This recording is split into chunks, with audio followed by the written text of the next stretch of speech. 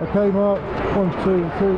Hello, Mark. How are you doing? I'm very good, thank you. Yeah. Can you tell me why you're here today?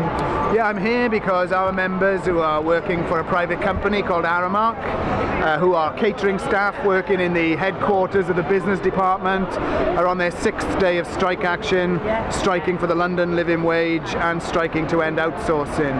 And what this dispute really tells us is here we are at the heart of government, a department where they say that they look after workers' interests, and their own low-paid staff are on strike because some of them are earning as little as £8 an hour, and they're on strike because they've been privatised and the private company treats them really as second-class citizens.